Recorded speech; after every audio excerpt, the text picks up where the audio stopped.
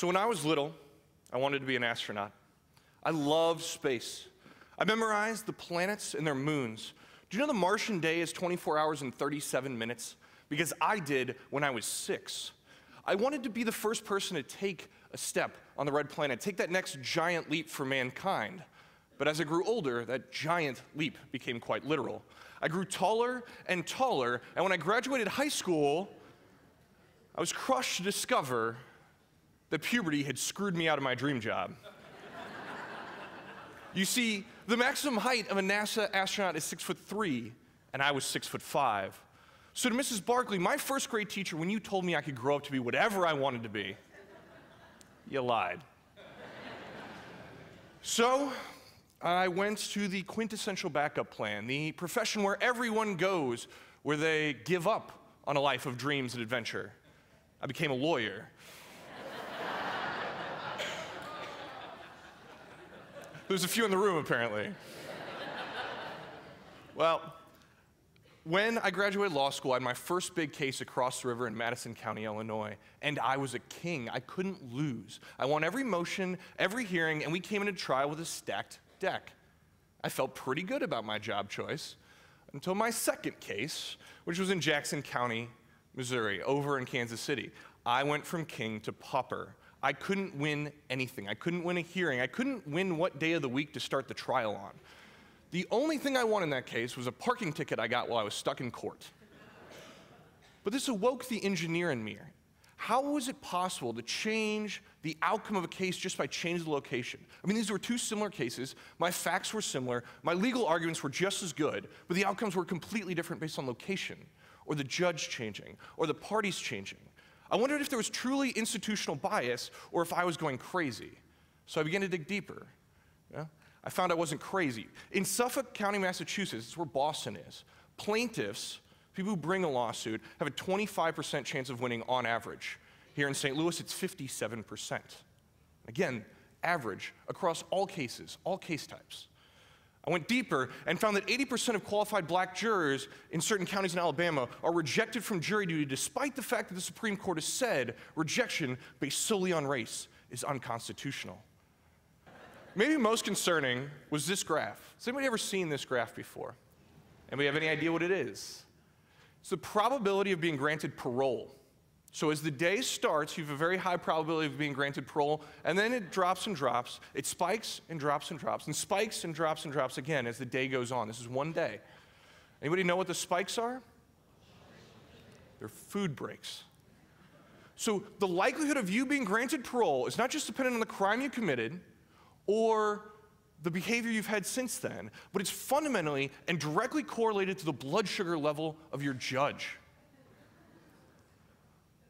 What kind of legal system do we have when one of the best things you can bring into a courtroom isn't legal counsel, but a cupcake? And I want to be clear here.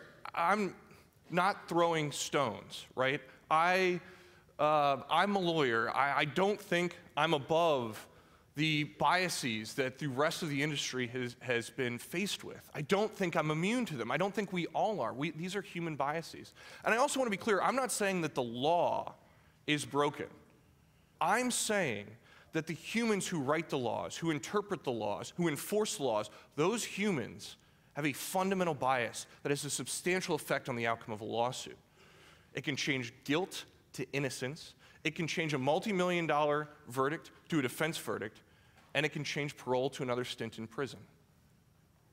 So when I was faced with all these things, I didn't think I was above them, but I felt I had a duty to make them right. So a few years ago, I quit my job, and I started a company that predicts the future behavior of patent attorneys and patent examiners. We examine the biases, predict the outcomes, and sell the data to the other side in hopes that transparency will be the best medicine. Because I believe my hero, Justice Brandeis, was correct when he said, sunlight is the best disinfectant. So the first thing we had to do was get a hold of the data. Luckily for us, open government is enshrined in our society as a fundamental principle. It's enshrined in the Sixth Amendment that allows us to have public trials. Any one of us can walk into a courtroom tomorrow and see a criminal proceeding and ensure that the government is not infringing upon the rights of the accused. These rights were further codified when President Johnson signed the Freedom of Information Act into law in 1966. Today, most patent applications are actually available publicly, except with a few exceptions for those that maybe affect national security. And even better, since 2001, all patent applications are electronically downloadable. If you don't agree with my numbers, you can go home tonight, download every patent application since 2001 and check my figures. It's about 6 million files and about 900 terabytes, so enjoy, but you can do it. After we got the data, the next thing we had to do was process the data. So a little patent 101 for those who have forgotten their schoolhouse rock. A patent is an invention. It's not a brand name like Coke. It's not a logo like the Nike swoosh. It's not a book, a record, or a movie. It's an invention. You file your patent application with the USPTO, the US Patent and Trademark Office. And they assign it to a person who's like a judge. They're called a patent examiner. And the patent examiner will grant your patent application if you meet the legal requirements. And quickly, the legal requirements are noun, that they're non-obvious, useful, and novel. So what does that actually mean? Say one of the geniuses in this room invents a better mousetrap. Is it patentable? Well, if it's just a bigger mousetrap, it's probably pretty obvious. If it's not a better mousetrap, but a better zombie trap, it's probably not that useful because the zombies don't exist, despite what my college roommate continues to say. And if it's a better mousetrap, but it copies a design that's already out there that somebody else has invented, it's not novel. All right? So now that you're all ready to take the patent bar, let's talk some numbers. If you filed a patent application today, it would take 18 months before an examiner even looked at it. The Patent Office in the United States today has a 600,000 application backlog that they're currently going through. Furthermore, when the examiner finally did pick up your application, there's a 9 in 10 chance they're going to reject you on the first time. Most lawyers actually now consider a rejection a rite of passage because they don't think, if they didn't get a rejection the first time, they think they didn't claim broad enough scope in the first application. Not only that, if you disagree with an examiner, you can file an appeal, but that'll take an extra 2 years on average. Furthermore, the USPTO proudly admits that the patent examiners are upheld by the appeal board 50% of the time. Imagine you went into your boss's office and got a report card and found out you did your job wrong half the time. Imagine you'd keep your job? And yet that's the statistic for a very long time at the patent office. What's even more concerning is that me and my peers have figured out that number's wrong. Patent examiners are only upheld in full about 34% of the time. The other 16%, they're affirmed in part, reversed in part, which is lawyer speak for kind of close.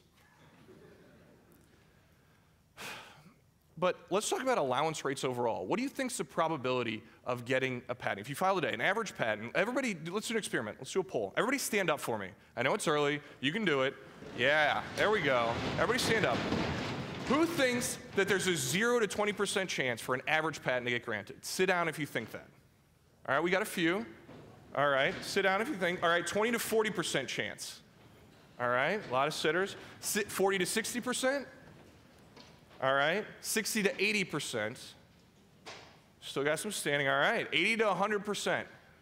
Still a few standing, so we're going to talk about basic math after this, but that's cool. We're here to learn. 70%. So the cohort is 60, 80%. It's 70%. Who is completely stunned? That number seems super high to people. Yeah.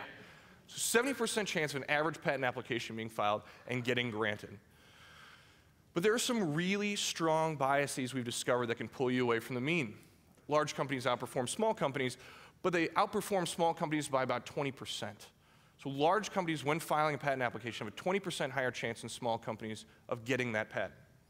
Me and my peers have done kind of the first of its kind gender study in the patent office. So 25% of patent examiners are female, which is good news for most inventors because men are easier to get a patent passed by about 5%. Women are also 2 months faster. So when the USPTO says we want to become more exacting and more efficient, I've got a really good strategy. Hire more women. There we go. But the single biggest bias, the single biggest effect on your likelihood of getting a patent or not is your individual examiner. There are examiners at the patent office who have granted only 1% of the applications they've ever seen. There are others who have granted 95% of everything they've ever seen. There's somebody smart in the audience saying, hey, he's just picking outliers, this is cheating, there's no way you would run into that big a divergence just from one application. Not totally true. You see, if you filed a food application today, there's a pretty good chance you're going to be in front of a group of examiners, which include Jeff and Scott. These are real guys. They have the same boss, they operate under the same legal framework, and they handle statistically the same applications. Jeff has a 22% allowance rate. Scott has a 73% allowance rate. By just luck of the draw being assigned to one or the other, you change your probability of getting a patent by 50%. How many Googles, how many Microsofts, how many Boeings, how many Emersons, how many companies died at the startup stage waiting for a patent that they just statistically ended up on the wrong side of the bell curve, just from bad luck? How big of an effect does this have on our economy? One final thing that we've been doing research on lately, with the gender analysis, we still have more work to do with gender bias in the patent system. Male patent examiners, we've been able to show, prefer male inventors. So male applications that include male inventors do better in front of male patent examiners. Female patent examiners, unfortunately, also prefer male inventors. We're not there yet, so we still have more work to do, but it's by a statistically significant margin. So what do we do?